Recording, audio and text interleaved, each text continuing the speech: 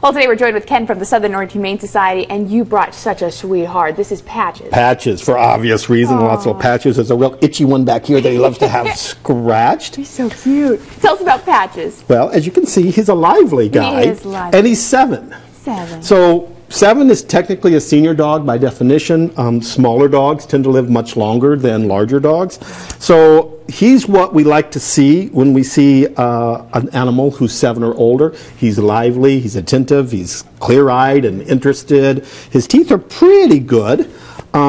He's obviously been well cared for. He is an owner surrender, so he's had health care. And you mentioned there was a little child, small child with the owner surrender, so he can be around kids. Yeah, he's a family dog. You know, a lot of times when you see a senior pet, you worry about small kids because sometimes their hips are a little sore, and kids can be a little rough on dogs, especially cute little dogs like this. But you know, he's been with a family. I think he would be a good choice for a family.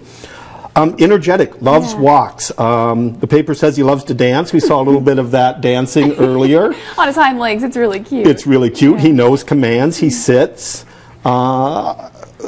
He just came to us yesterday, and I already love him. Oh, he is so cute. Very easy to love. Because it's my job to love you, isn't it? Yes, yes it is. And I love my job. Well, let's give Patches a good home. If you're interested and think this is the dog for you, of course, head on down to Southern Oregon Humane Society. They're located in Medford, or you can give them a call, 779-3215, and their website's right there on your screen. And Facebook as well.